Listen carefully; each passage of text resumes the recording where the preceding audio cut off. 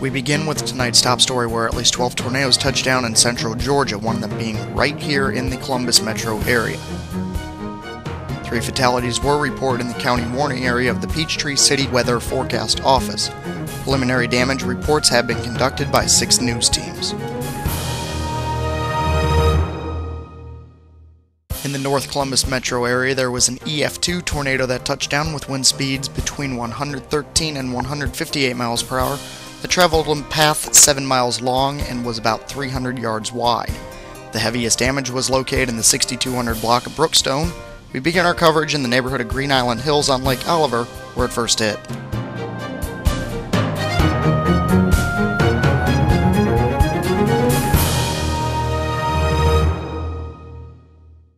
The neighborhood of Green Island Hills just off River Road may not have the heaviest damage from the EF2 tornado that hit the northern Columbus metro area.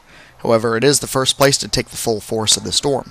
The once tree-shaded community is the site of numerous broken trees, downed power lines, damaged cars, and homes. Homeowners say that it used to be very shady from all the tree cover. Now you can easily see the sky. This is all that's left of homeowners Dr. A.C. Alvarez and his wife Bridget's home, where the tornado had first hit land. Trees line the roof and almost make the house unrecognizable from the front, with all the trees covering it. Dr. Alvarez was kind enough to share his frightening story of what happened the night of March 1st. We had made reservations to the dinner at the club because it was my patron's same day. It was about 6:25, and the weather was worsening, so we decided to stay home. And we started watching the Weather Channel, and that's when we heard the names of southern Harris County and northern Muscoda County, and they became more specific about Green Island. So we paid more attention until we saw the writing underneath that said, if you have a place to hide, if you have a shelter, go there now. Dr. Alvarez told us how he could see the tornado up close from his basement window. And so we raced down, but my wife lost the dog on the way down, so she started looking for her, and I screamed at her to please follow me and get into the sauna. Well, she never made it because when I got in the sauna, the door just locked. Immediately, as we were down, we looked through the window outside, the downstairs window, and we could see the storm up close. It was a gray, winding cloud.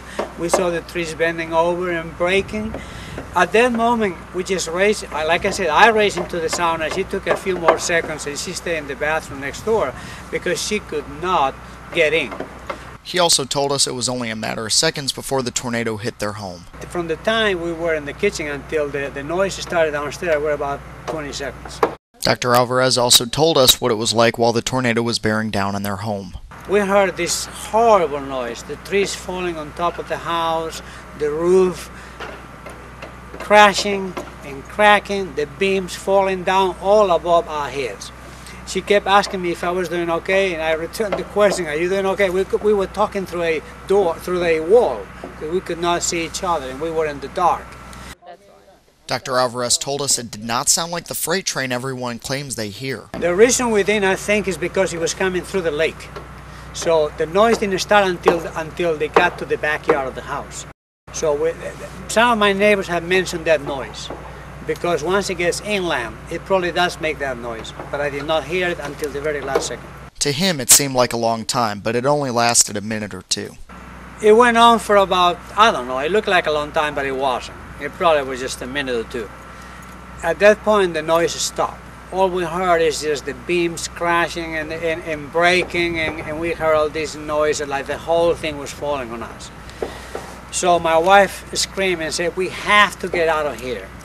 And I said, I can't, I'm trapped. I can open the door of the sauna, and all I heard, and all I felt was walls around me in total darkness. Well, she left, and I didn't hear a noise after that, so I assumed she had gotten hurt badly by one of the beams or something, because I couldn't hear anything. At this time, Dr. Alvarez was trapped when his wife came to rescue him. After about a lot of praying and a lot of terror, I heard my wife shouting my name, so I answered and I said, I'm here. So I saw a flashlight through some area where I was, and she finally got close to where I was and said, "Can you get out of there?" I said, "No, I can't." So she started flashing all around with the light, and finally she found like a little hole in the opposite direction that I was looking, not towards the lake, but in the other behind me. And we look at the hole, and if we felt like it was big enough for me to sneak out through it, and I did. I was just I remember going inside and pushing and squeezing myself out of it, and I finally got out. So she said, "Then just follow me now." And she just got on, you know, like a little training young guy at Fort Benning. You know, we just were reeling like that, like two snakes, and that's the way we got out. And we got out of the house, and I took a deep breath, and I thanked the Lord. Finally, we asked Dr. Alvarez if he thought his house was the first one hit. I will think so, because looking across the lake, I don't see damage on the other side of the river. Dr. Alvarez and his wife Bridget did tell us they are planning to be rebuilding on that lot. They are currently staying in an apartment. As for the rest of the Green Island Hills community, they will continue the cleanup process to get lives back to their normal, regular routines.